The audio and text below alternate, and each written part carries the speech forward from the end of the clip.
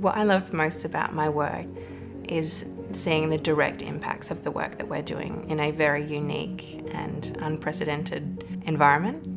Being able to work side by side with people that have come from all different areas of health and public health and other sectors, and creating relationships that are very gratifying both personally and professionally, and I think have helped shape my experience there and my public health career. Since starting with COVID operations, I've predominantly worked within the contact management team. Anyone that's directed into quarantine by SA Health under the Emergency Management Act passes into our system and we manage them for their quarantine period.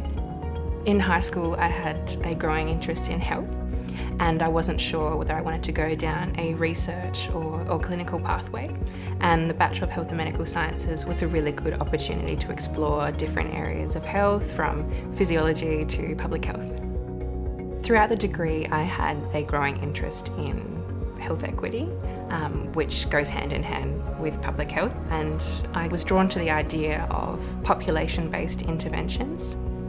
Studying at Adelaide, I got such wonderful exposure to lots of different areas of health and different academics and teaching staff that teach into the course, and I think that gave me a really good opportunity to see what sort of work exists in this field.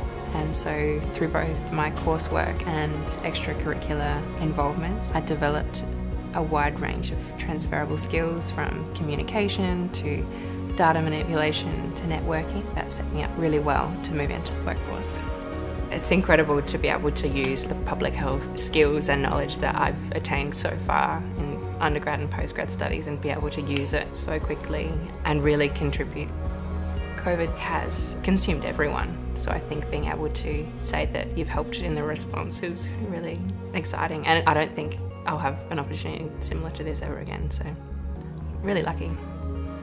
I'm Maddison Sims and I studied Health and Medical Sciences at the University of Adelaide.